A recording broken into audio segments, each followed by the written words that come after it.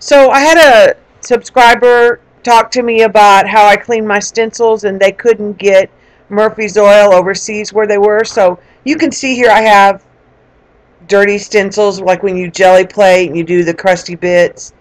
So what I've done is I've made 3 solutions here with different oils to test out. So I have on the far left, I have baby oil. In the middle, I have olive oil, and on the far right, I have the Murphy's oil. Usually the Murphy's oil is what I use, and I usually let my stencils soak about 24 hours.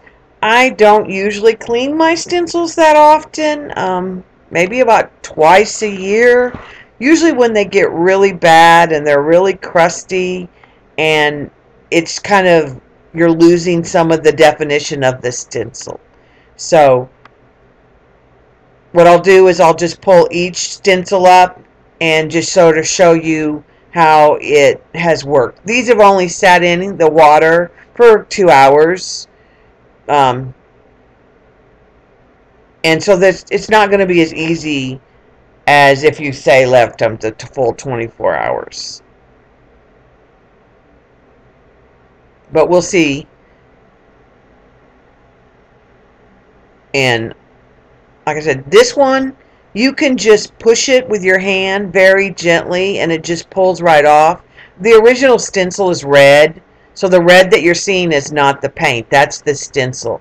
The paint was a dark turquoise color, and you can see that it just pulls right off. Here's a different stencil, and you can see I just barely wipe my hand across and I get straight down and the paint comes off. You can even take a damp rag and gently remove it. You do want to be careful if you have delicate stencils doing this.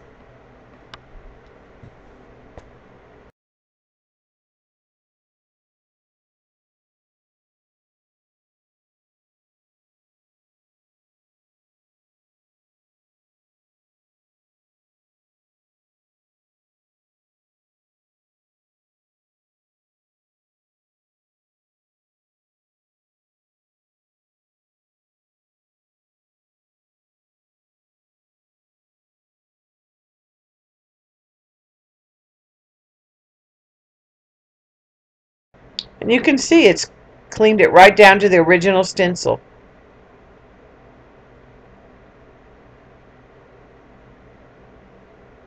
Alright, so the next one I'm going to look at is the olive oil.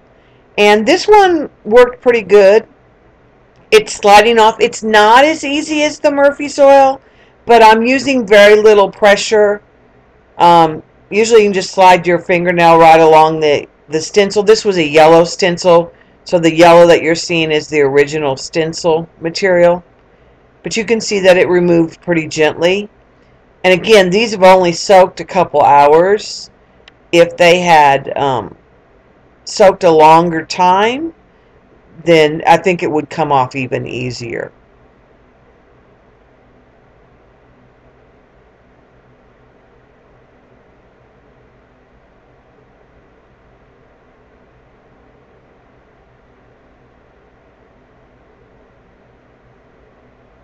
And again, you can remove it using a rag.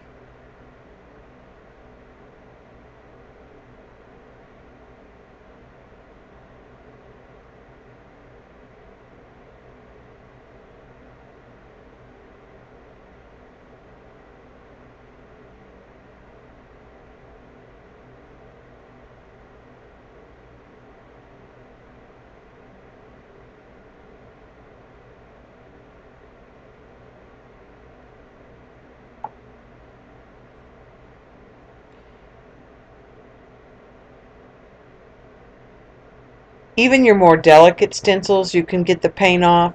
You just need to be a little bit more gentle. On this one, it's got a lot of PBO or metallic paints with the micas that I use a lot, so it's a little harder to remove. And because it's delicate, I'm trying not to tear it. This was originally a green stencil, so that the green you'll see is the original stencil. But it really, again, is just coming right off. with just a little bit of pressure. It does work a little better in the Murphy's oil, but you can see even off the delicate stencils it will remove all the paint. Alright, so let me switch this out and put the baby oil in the middle. Now, the baby oil did not really work. I'm having to really apply a lot of pressure, and the paint just doesn't want to move or pull off.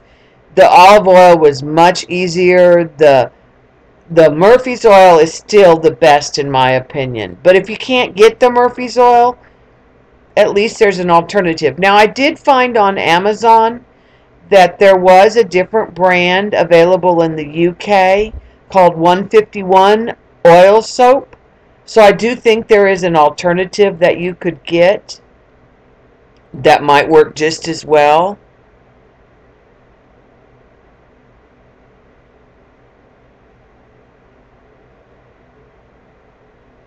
I also think maybe Armor All might work. Now, you can also use the Murphy's oil soap to remove gel medium from your brushes. Usually what I do is I put the Murphy's oil in a glass container and I swish it around and I get it really into the brush and I let it sit for a while, and then I add the water and the soap and let it sit overnight. Usually I don't put the water level up much higher than the brush,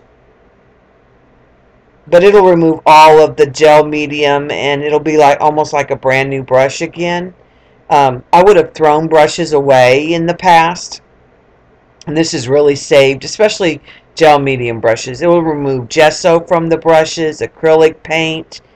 It does a really good job. Well, thanks for watching.